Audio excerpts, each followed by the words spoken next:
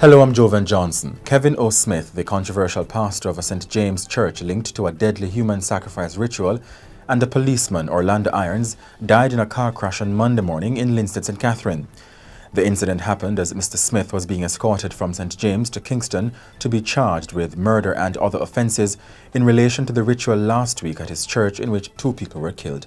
The clansman-One Don gang trial resumed Monday with the main witness testifying that the defendant, who he identified as a soldier, had spent an entire night at his home guarding reputed leader Andre Blackman Bryan.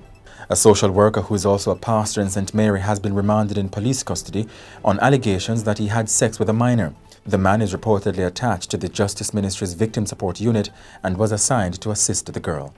2 prisoners whom police sources say may have been released from the Freeport police station in St. James are yet to be found. One of the escapees was in custody on 6 counts of murder. In sports, Jamaica's Reggae Girlz dominated 10-player Costa Rica in their international friendly in Fort Lauderdale, Florida, but had to settle for a 0-0 draw on Sunday.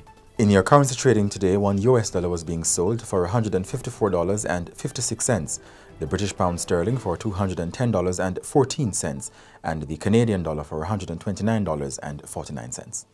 In your weather forecast, Tuesday morning will be mainly sunny. In the afternoon, expect isolated showers and thunderstorms across sections of hilly inland areas and western parishes. And that's it for the Gleaner Minute. I'm Jovan Johnson.